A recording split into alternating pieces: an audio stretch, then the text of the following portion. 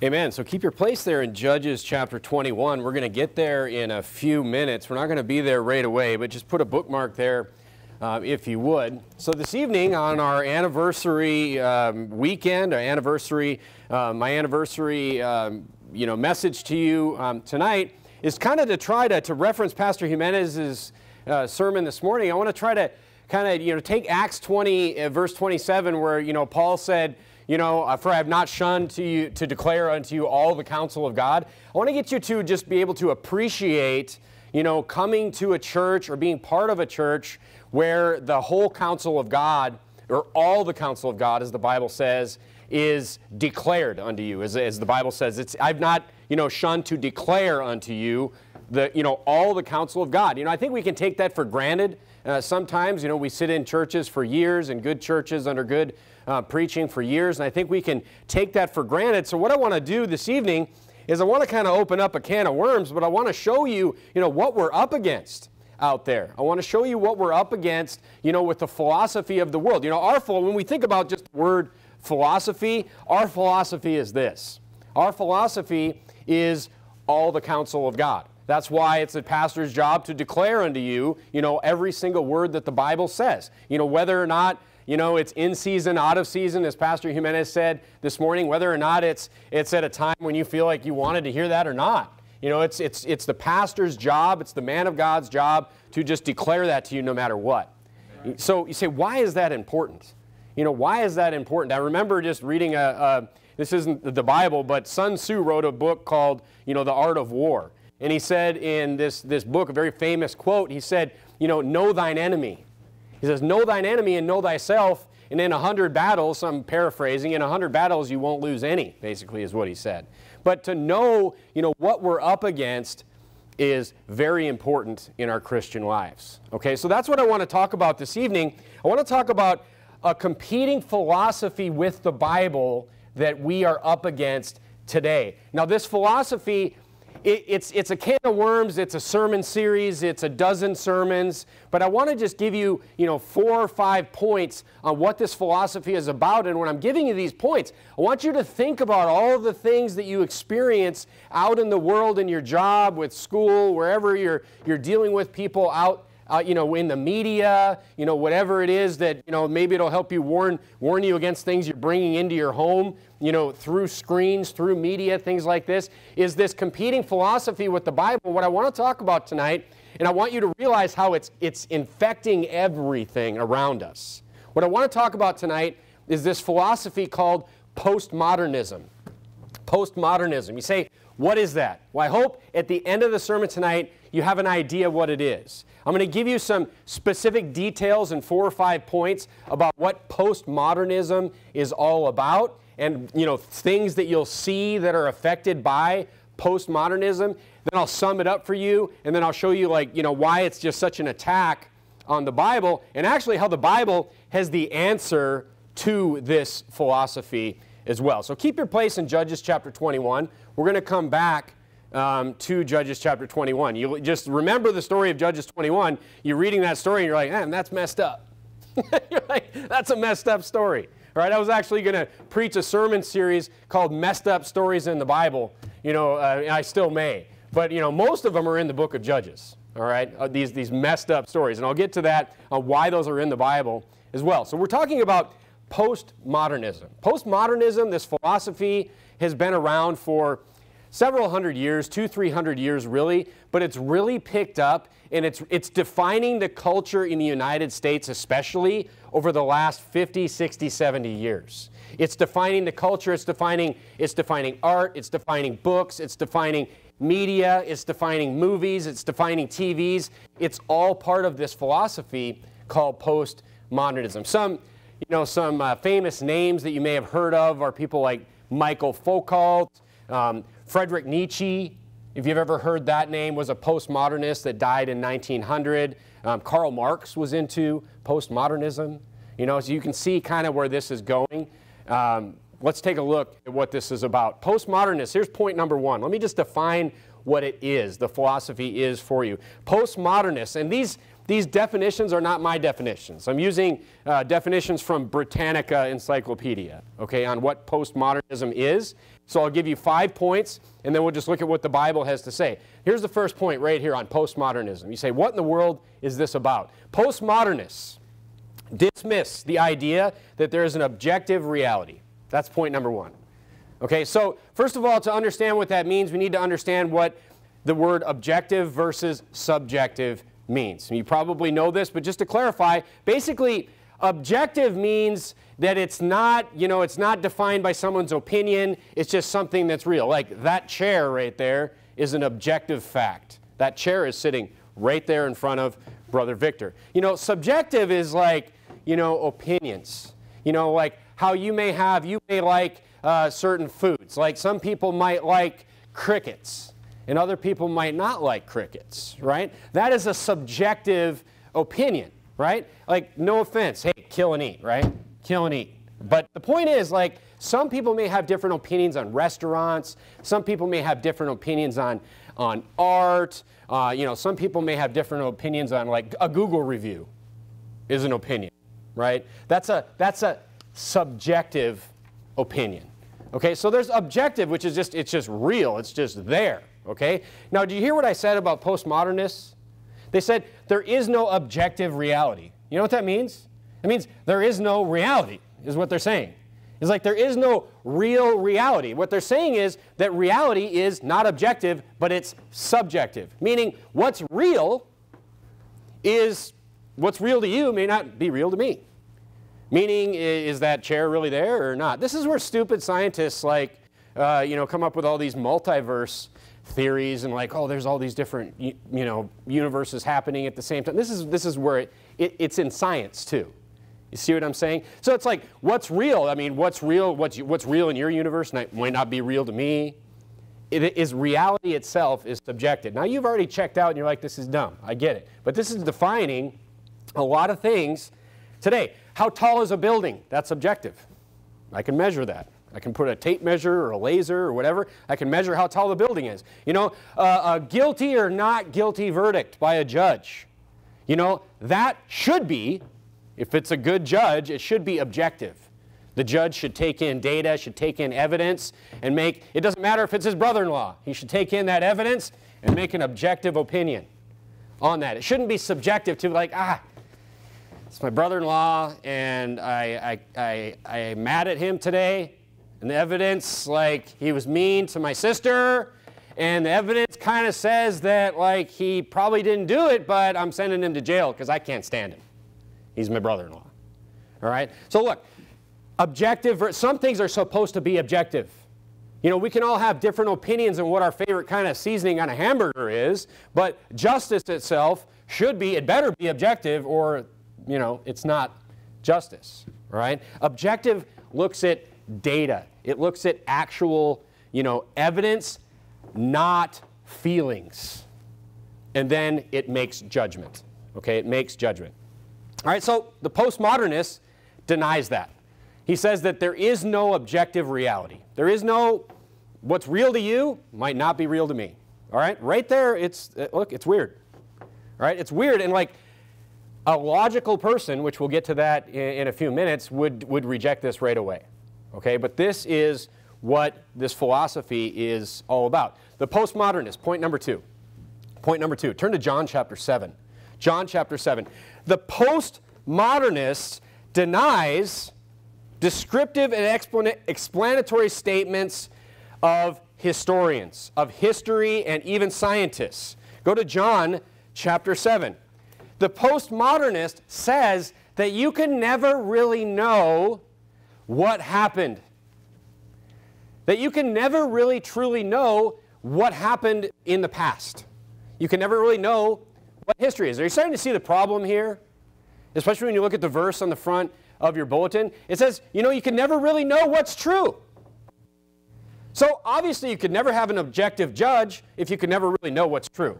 Well, I have 18 witnesses. Doesn't matter. You can't really know what's true ever, so everything is subjective. You can never really know the truth of what happened in history, is also what they deny. Turn to John chapter 7, look at verse number 24.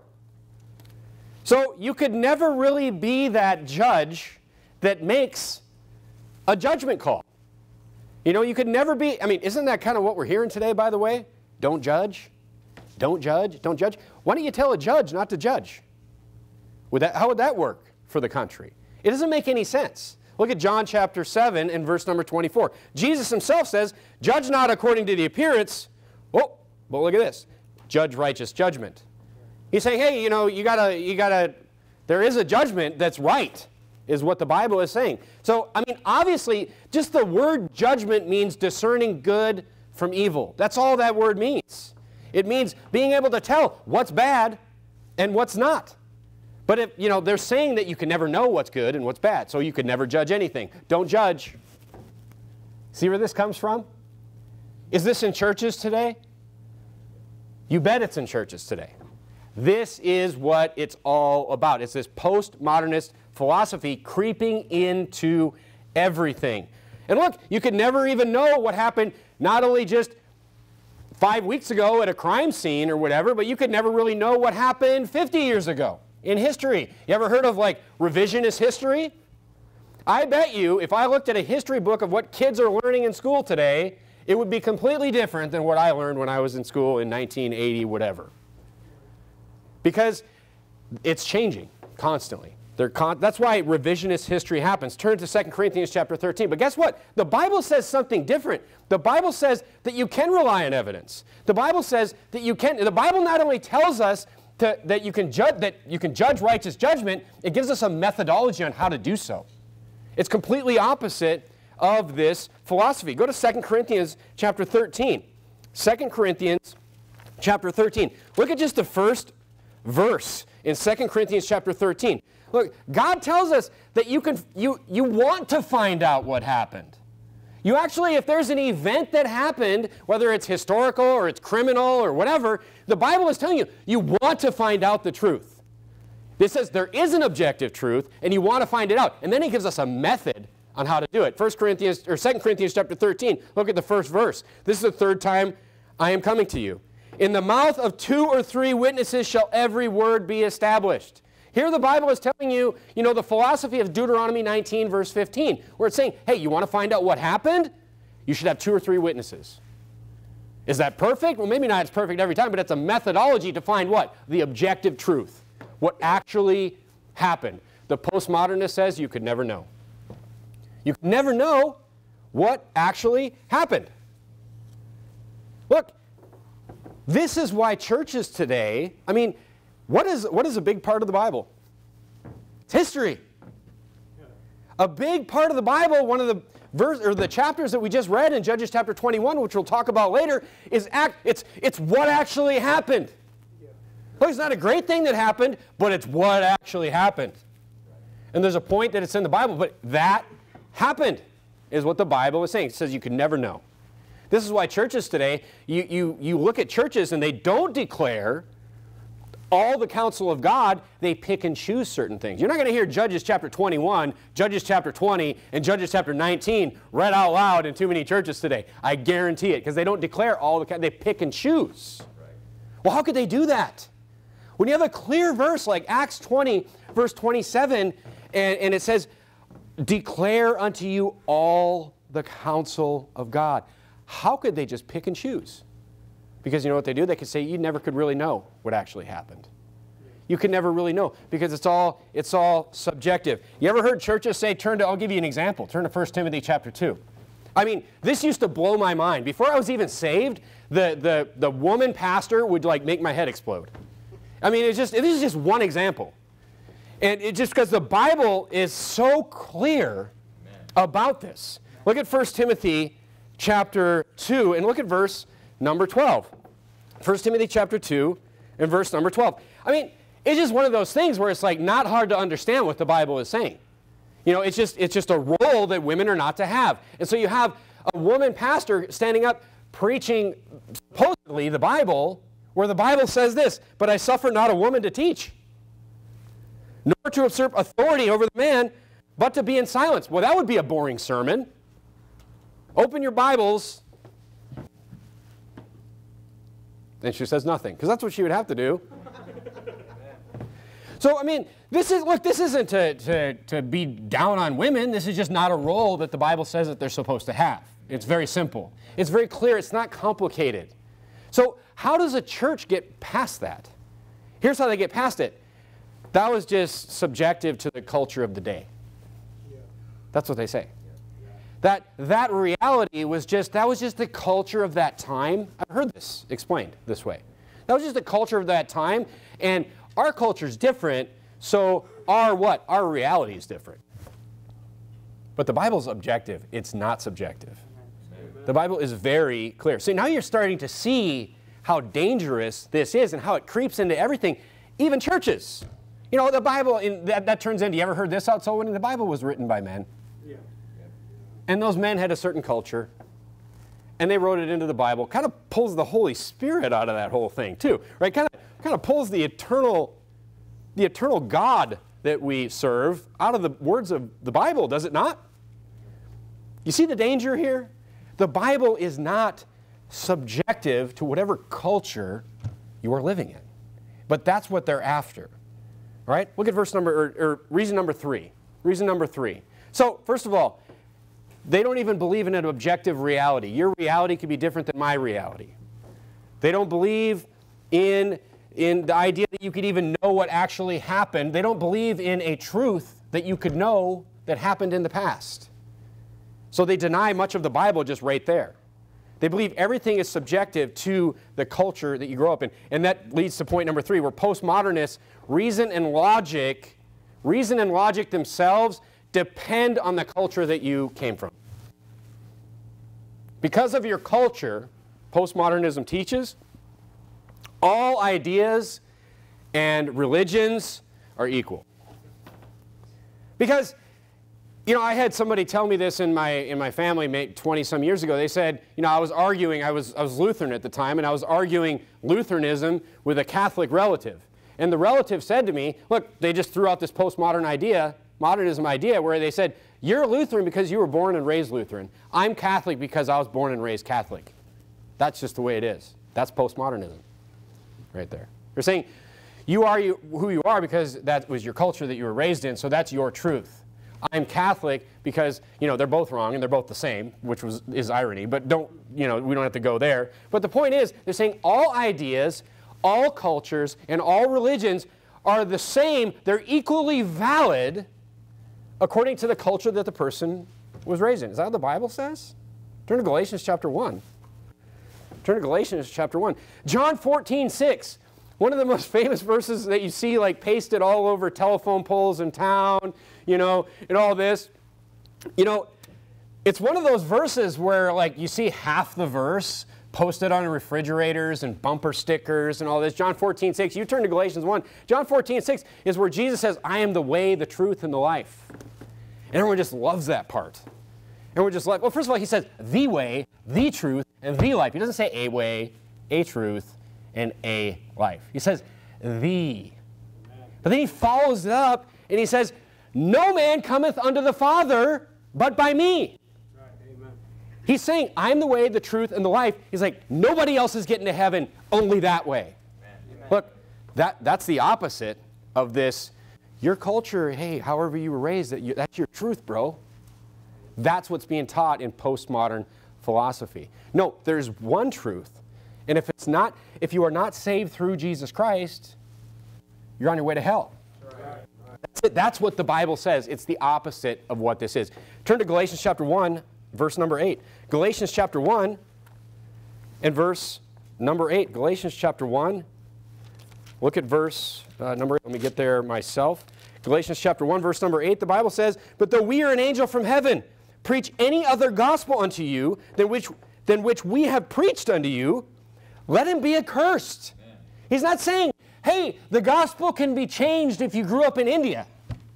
He's not saying the gospel, your gospel can have works or can have baptism added to it if you grew up, you know, in Jerusalem or wherever else. It's saying, look, it's saying if anybody preaches anything other than what I tell you, no matter where they're from, no matter how they were raised, is like, let them be accursed. That means damned.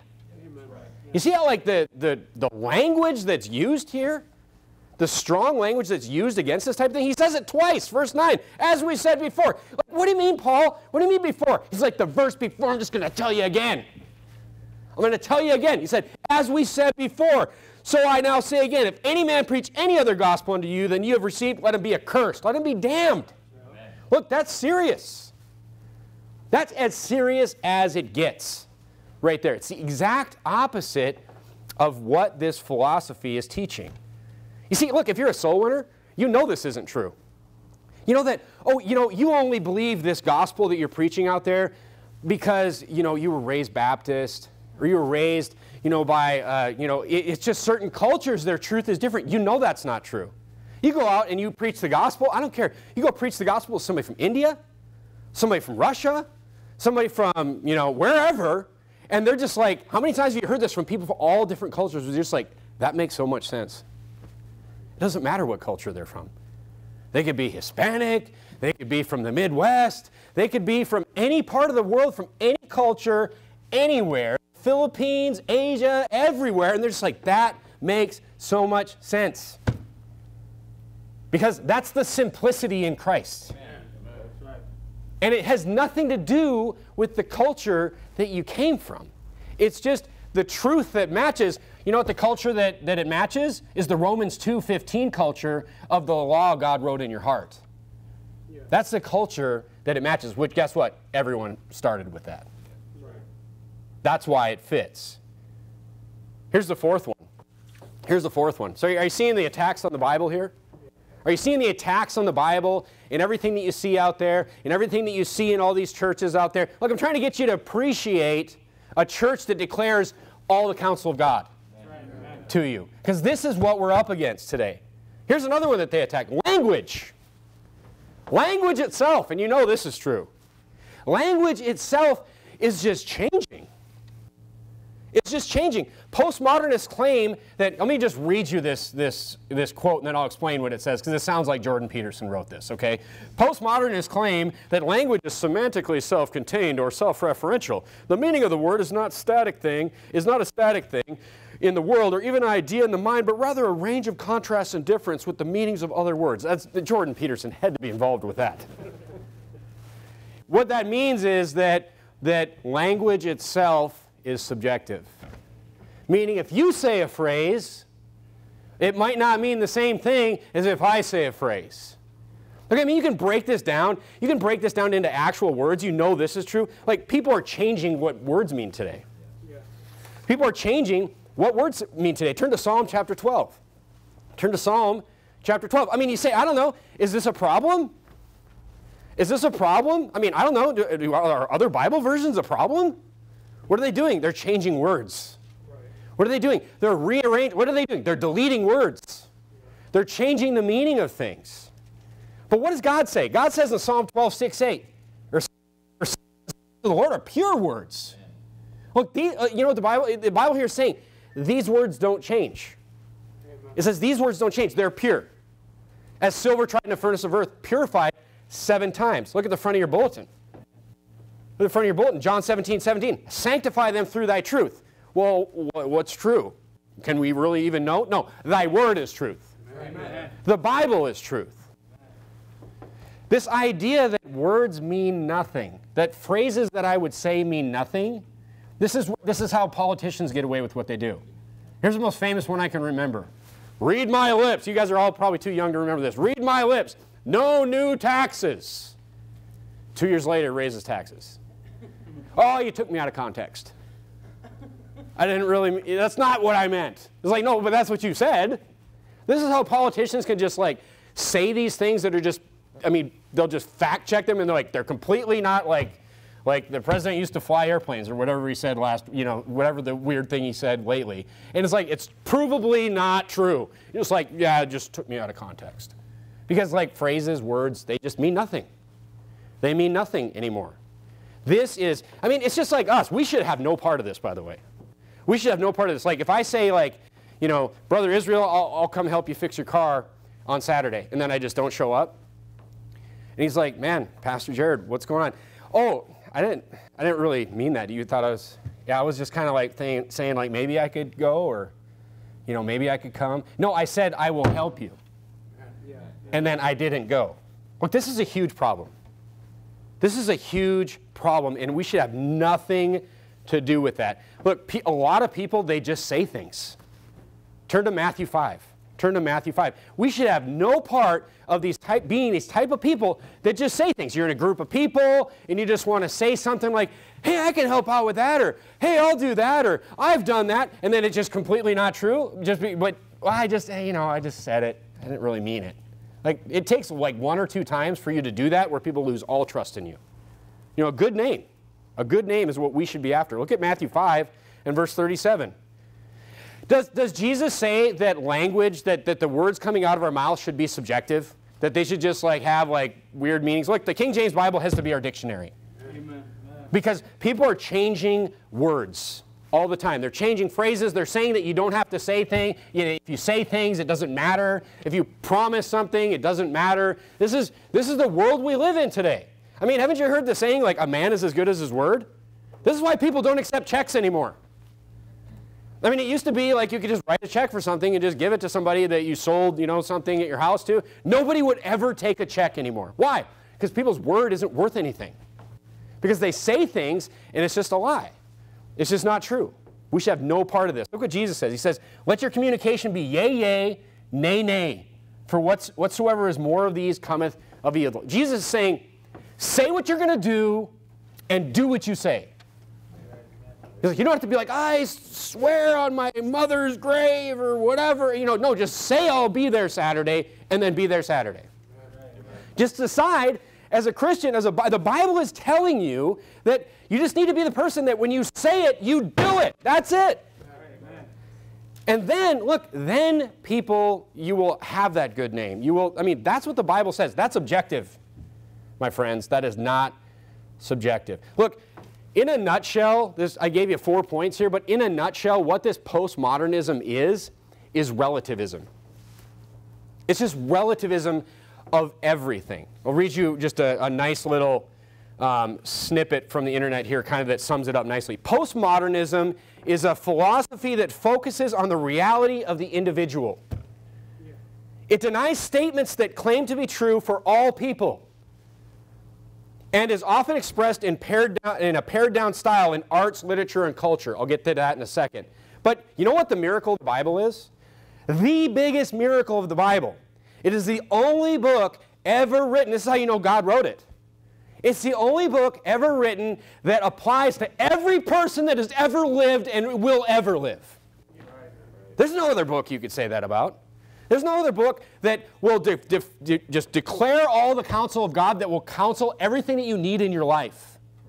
That applies not to just 2022 Americans, but people that lived from Adam to now.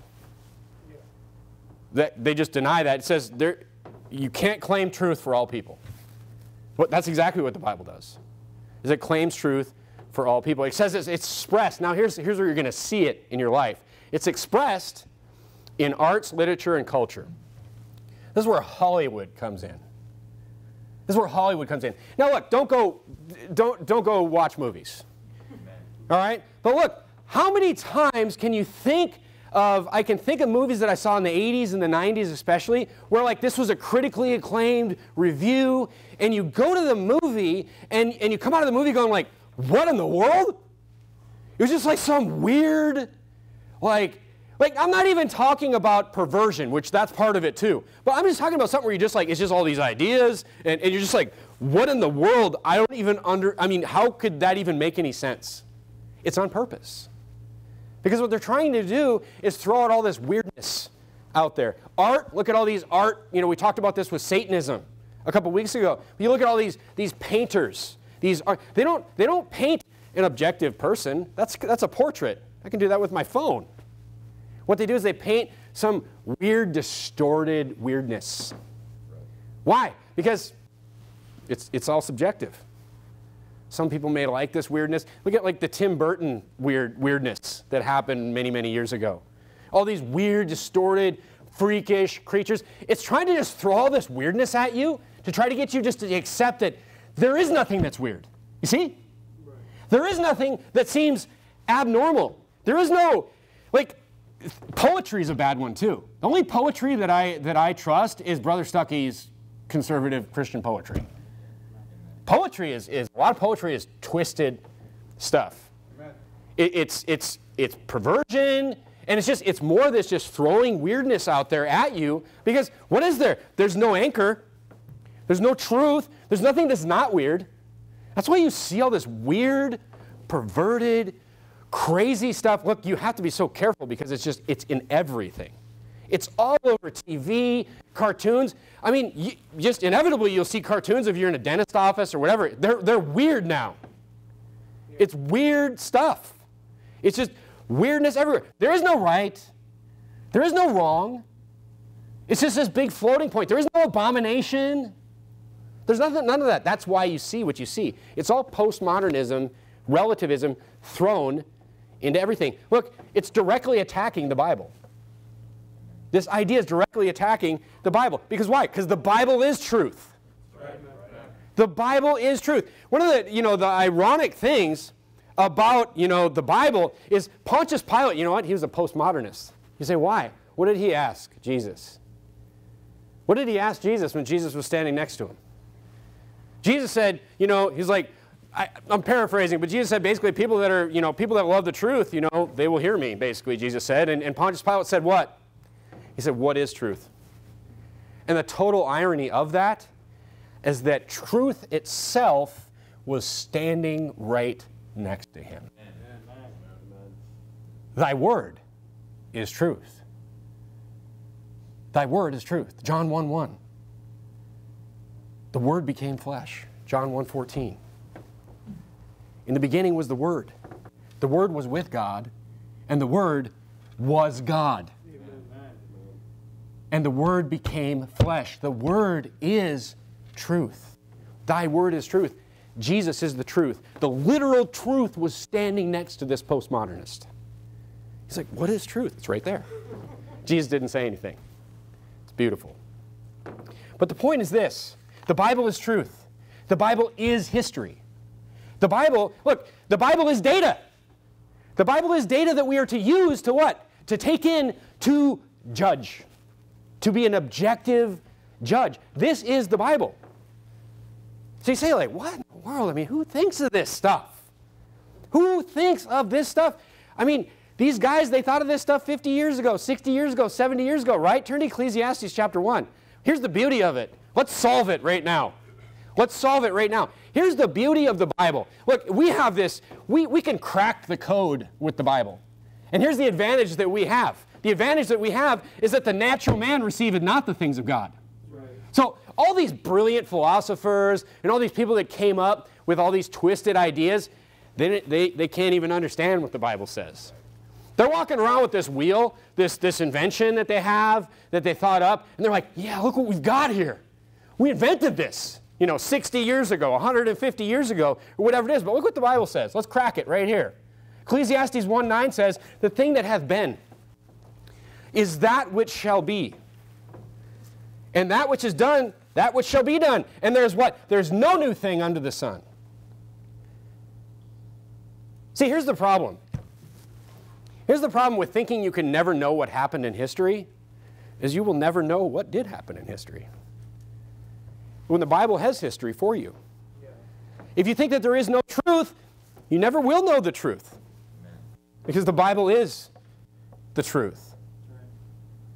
Look, if you want to know history, here's just a little tip for you. Here's that, because it's really, with all these different weird sources of media now, it's kind of hard to figure out what's actually going on in the world sometimes.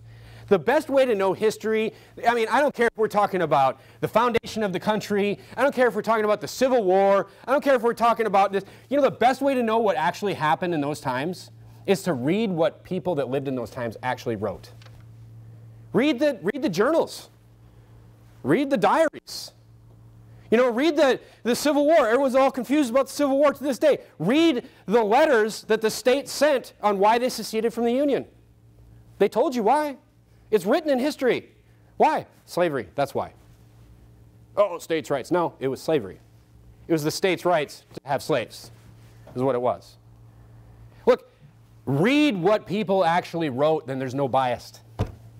There's no bias. That's the quickest way to get to the truth. You want to know what it was like being a settler, going across the plains and trying to get to California from Missouri or wherever? Read the diaries of the kids that were in the wagons. Read the diaries of their parents. That's the best way to get to how that actually was. Just, you can find out. Read, you know what those are? It's kind of like what the Bible says, like 2 or 3 witnesses. Those are eyewitness accounts, is what those are. That's how you can know what actually happened. You know what the Bible is? An eyewitness account. Who's the witness? Holy Spirit. We know it's true. How do we know it's true? Because it's a miracle. Because it's the only book that applies to everyone who's ever lived or ever will live. It's a miracle in itself. Just the fact that it exists, we know it's true. So look, these modern philosophers, over the last 200 years, they're walking around with this thing, this postmodern philosophy, and they think they got something new. But the Bible says there's nothing new. So let's look down and now go back to Judges chapter 21. Judges is full of messed up stories. And when you look, especially when you're reading the Old Testament, just understand that the Bible is history. The Bible has a lot of history in it. Just because you're reading these messed up stories, don't think like that's what God wanted them to do. Right. You know, you're reading Judges 19, you're like, man, this is jacked big time. What's going on here? This is crazy what's going on here. You just think of the stories in Judges themselves. You got Abimelech, you know, son of Gideon. It's just like betrayal, revenge, lying, murder, more betrayal. Everyone dies. It's like, who won? Nobody.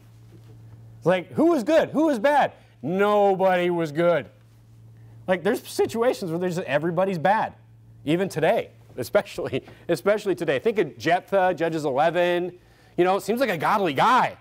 You know, this is why Jesus said, just say nay, nay, and don't take oaths anymore, please. Please stop taking oaths. Please, please, please. The guy's like, swears basically to sacrifice his own daughter to God. Yeah, that's what God wants. God's like, don't murder people. Especially don't pass your children through the fire. Promises God that he's going to murder his own children, or his own child. And he does it. That's messed up. You're like, what is going on here? Then you get to Judges 19. You got this guy, he comes into this town with his concubine, and it's just, this town's filled with sodomites and perverts, and they try to like break down. Don't forget, they're after the guys first. And these guys in this house, this one guy's got his daughters, and this other guy's got his concubine, and these guys are trying to beat down the door, and they're like, bring the man out. Because they want to, like, you know. And the guys are like, no, take my daughter. And you're like, ha ha. You're like, it's messed up. What's going on here? And then finally they throw the concubine out to save themselves. It's like, who's right? It's like, yeah, these are wicked sons of Belial, the Bible says. But like, everybody's wrong. You're like, what is going on here? And they kill this poor woman. And then it gets even worse. Then they go like the whole, then he like cuts her to pieces and sends her out to everybody, all the tribes. You're like, what in the world, is that in the Bible somewhere that you're supposed to do that? And and then all of the tribes of Israel like come against Benjamin and against this city. And they're like, send the men that did this. I mean, that's at least like, okay, send out the men. And then the entire tribe of Benjamin's like, no, we're going to protect them. And so they go to war and they like wipe out the entire tribe of Benjamin. And they wipe out everybody that was protecting these wicked sons of the devil that did this. Right? They wipe them out. And then in Judges 21 that we just read, they're like, there's 600 of these, because they wiped out the men, the women, and the children of Benjamin. And there's 600 men hiding in a cave. And now they're all upset. Maybe some time has gone by. And they're like, who are these poor Benjamites going to marry? These 600. And so the first idea they come up with is like, well, who didn't come to war with us? They're like, well, there's a city over there. Let's go kill everybody over there and steal all their women. I mean, it's like, God's like, men stealing against the Bible. Death penalty. So they go and they steal 400 women from this city. And then they're like, oh, we're still 200 short. So what do? They're like, oh, there's this big party in this other city. And all the women come out and dance. Just go steal 200 more. It's crazy. You're reading this and you're just like, what in the world is going on? How could this possibly be happening? You're just like, nobody's right. They're all doing all this wicked stuff. I mean, how would you like to live here, by the way? How would you like to live there in that situation? Now look at Judges 21 in verse number 25. I mean, they're just like, you read this and you're just like, what in the world? I mean, you're almost ready to be done with the book of Judges at that point. I mean, you're like, all right, can we get out of this? But look what it says in verse 25. In those days there was no king in Israel. Okay, I get that. But look at the last part. It said, every man did that which was right in his own eyes. You know what that means? Every man was a postmodernist. Every man thought truth was subjective. Every man thought what was right was what he thought was right. I want a wife. I'm going to steal your daughter. Look, that may be good for the guy that wants a wife and thinks that there's no right and no wrong, but it's bad for the daughter, bad for the father, bad for the family, bad for everybody else. But that's what this leads to. That's what when there's no truth. This is why this atheist argument, all these philosophers are atheists, by the way. And I'll show you they're much worse than that. All these philosophers, that's why this atheist idea, I hope I'm putting to bed this atheist idea that you could have a moral society without the Bible. Because if everything is subjective, you know what you get? You get Judges 19, 20, and 21. Yeah. That's what you get. Why are those crazy stories in the Bible? Why would God put stories in the Bible like that literally no church today would read? Except this one. Why would he do that? Because this is exactly what we're dealing with today. That's why. You see why it's in the Bible? It's in the Bible because it doesn't matter what's right in your own eyes. What matters is thy word, God's word. That's what matters. Postmodernism is, Judges, that society in Judges 19, 20, and 21 is what postmodernism produces. So when Hollywood celebrities get up and start telling me their opinions on stuff, like, that's dangerous to me. That's dangerous to my family. They're trying to make a society like that, is what they're doing. No one would want to live there, but here's my point. That was 3,500. We cracked it with just the Bible, with just a few verses in the Bible. It's not new. There's nothing new. There's nothing new. Imagine no truth, folks. You don't have to believe the Bible. This is coming too. You're starting to see all kinds of articles about this too, but you don't have to believe the Bible to reject that there is no truth. You don't have to believe the Bible to believe that 2 + 2 = 5 is wrong. You don't have to believe the Bible to believe that. You don't have to be saved to believe that. You just have to have logic and reason to believe that. You know, they're teaching this now. There's people pushing this. Like, it's traumatizing. Should be teaching math and just like telling them that they're wrong if they come up with the wrong answer. 2 + 2 = 5. So let me tell you something. I mean, that's going to alienate people. That's going to make people, what? Feel bad. Let me tell you something, folks. You don't want to fly in that airplane that's built by the 2 + 2 = 5 guy. I've met the 2 + 2 = 5 guy. Look, you don't want a postmodernist mechanic working on your car. You know what I'm saying? You take your car to the mechanic, and, you know, he brings it out, and he's got, like, the carburetor, like, bolted to the roof of the car. And you're like, man, it doesn't run, man. And he's like, but bro, look at how great that looks. I just feel like it belongs there. And you're like, but how am I supposed to get anywhere? It won't move. He's like, but bro, you look like you're doing 100 miles an hour. Look at that carburetor up there. It's ridiculous. It's ridiculous to even think. I mean, you wouldn't want to drive across that bridge built by the postmodernist structural engineer. You know why? Why is that? Because gravity is real, that's why. Yeah. Because gravity is objective, physics is real, economics is real, thermodynamics is real. Heaven and hell are real. Amen. This is the real problem right here. It's not, heaven isn't some made-up thing. We go up to some guy and ask him hey, do you know if you're going to heaven when you die? And he's just like, well, it's not even real. Look, that doesn't make it not real. Right. We know it's real.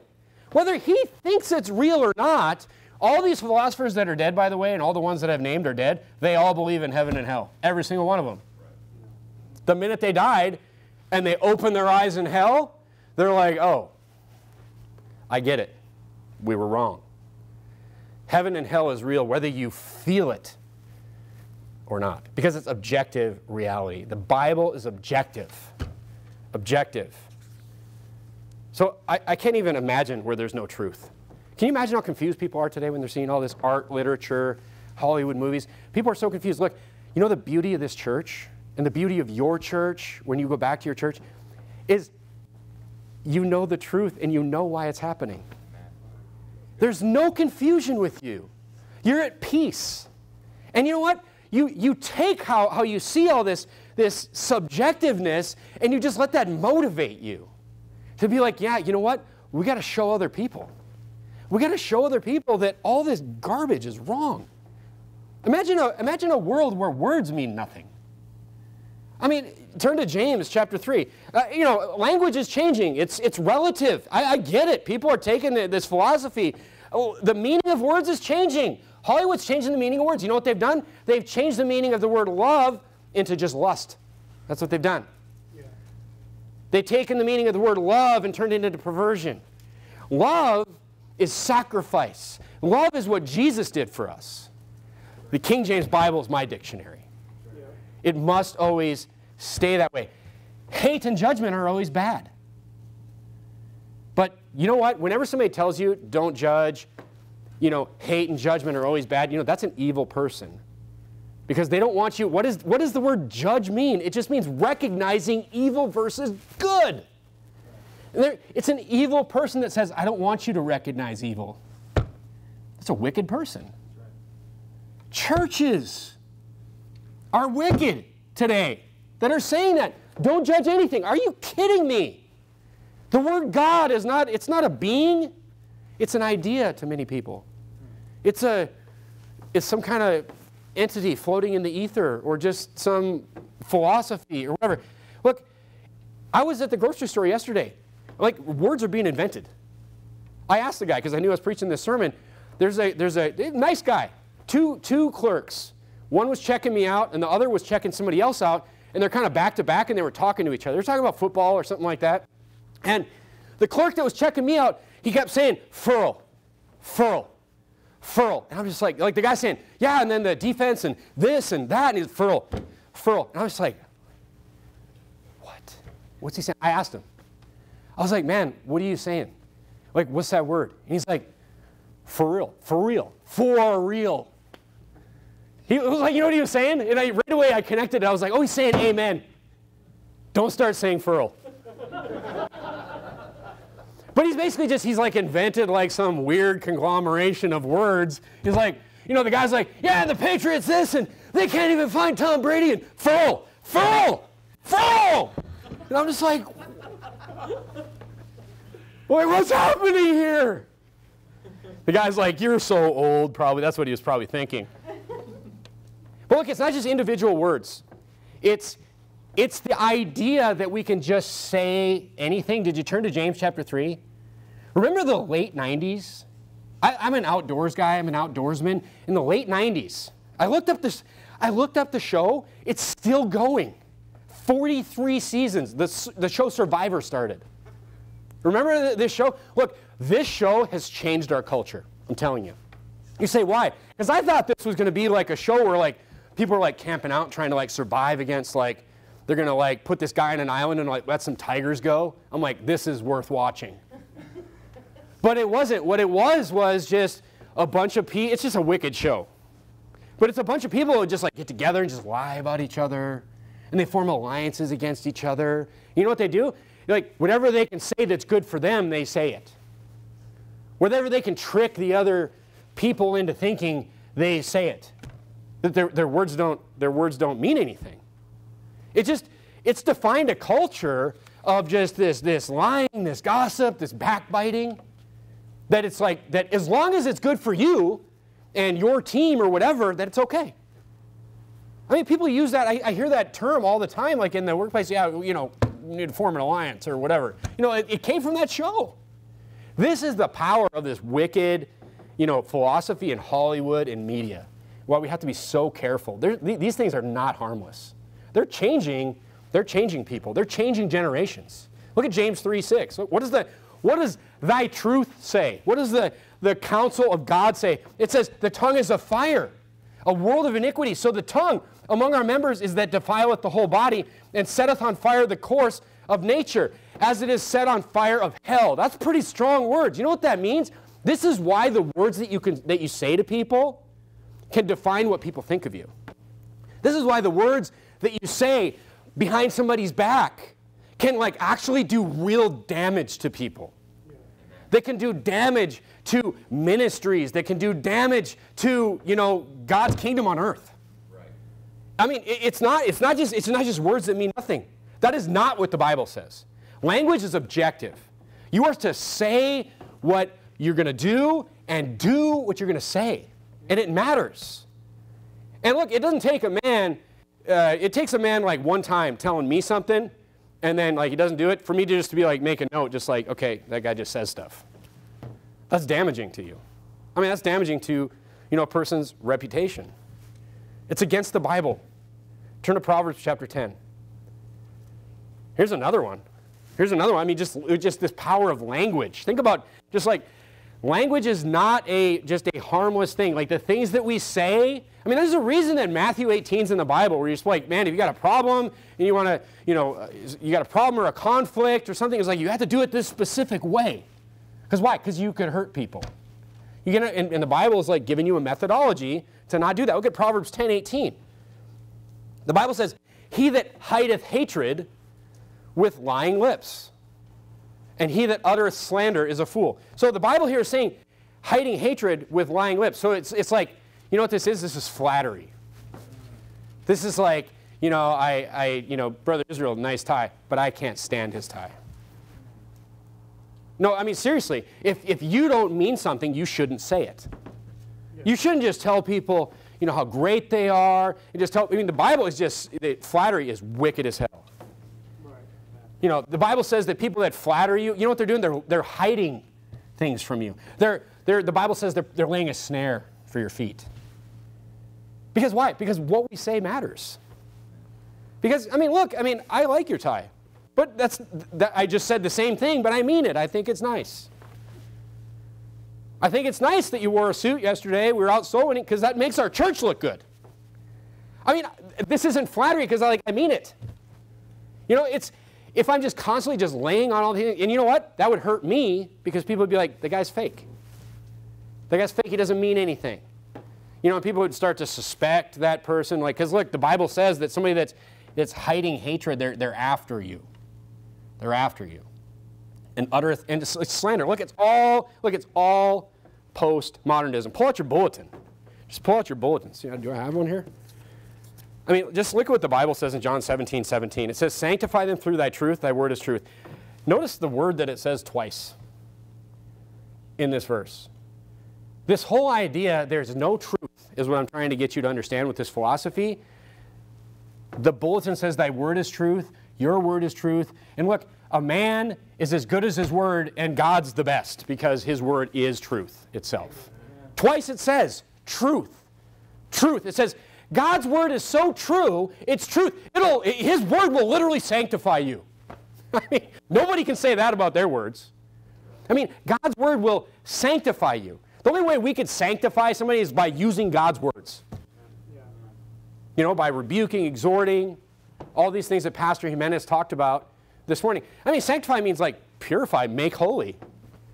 You're what in the world? There's no phrase I could ever make up that would make you holy. I can sit up here and what do? I don't make up these great ideas and all this stuff. It's just I just sit here and I just read what God's words say, and that's what sanctifies you. And I expound on that, and that's what sanctifies you. It has nothing to do with things that I make up in my head. It's only reading God's word and giving it to you. That's how you're sanctified. That's how powerful God's word is. That's how true God's word is. That's how opposite of postmodernism God's word is. That's why Satan is doing what? He's always attacking God's word. Through false Bible versions, through, all these different things that he, hath God said from the very first run-in with Satan. This is just another satanic attack on the truth of God. That's all it is. But it's in everything. You go see some painting on the wall, downtown on some building that's some weird guy's face, like, or whatever, it's against the Bible. Because it's postmodernism weirdism. You should look at that and be like, that's not what a person looks like. What in the world? Was that guy like on drugs or something when he did that? Is that an accident? That's what people should be saying. But instead it's just like people just embracing weirdism. Because it's just like there's no anchor point. That's what they're trying to get you to understand with all these different things. It's just cutting away at you a piece at a time. But we know. But we know what it is. Here's another thing. You know, all these people, these modern philosophers, like Michael Fawcett and Jacques Derrida, these guys died. One died in 1984. The other died in like 2000 something, early 2000s. They were also trying to, they were lobbying to get, look, there's no truth, remember? There's no truth. There's no right. There's no wrong. They were lobbying to reduce the age of consent for children. They're pedophiles. Does that surprise you? They're reprobates. Does that surprise you with the things that I told you? It's just like I was telling you that the person that says don't judge, that's these people. What's their whole life? Think about this for a second. You must recognize these things. You see, you're going overboard with this. No, I'm not. Listen. These people that are telling you that there is no right and there is no wrong, they're the most wicked people because they're evil. Don't judge. They're evil. They don't want you to recognize the fact that they're evil. I mean, you don't even have to look too far to find this about these people. They're reprobates. Thank God we have the Bible. Amen. Is all I can say. Go home and appreciate your church. Amen. Go home and appreciate the man of God that's standing up and that is preaching all the counsel of God for you, because this is crazy stuff. And like I said, this is a sermon series. I just touched on it. But it's in everything. Art, literature. Think about all the news articles you see about parents that have been arguing. The argument of parents in public school trying to get these books out of the library has been going on since I've been alive. Oh, you can't put these books that teach all this weird stuff in school, and that, you know, these good parents are trying to get this perversion out of school. It's been going on forever. It's postmodernism. They're trying to just expose. But no, the Bible is truth. And that is our truth. And whether or not these people believe it, it's everyone's truth. So it's wicked, it's against the Bible, and we need to be aware of it. Watch for it. Watch for it in everything that you see, and then you'll be able to protect your families from it. Appreciate the Word of God. Read it, learn it, listen to it preached. Let's bow our heads and have a word of prayer.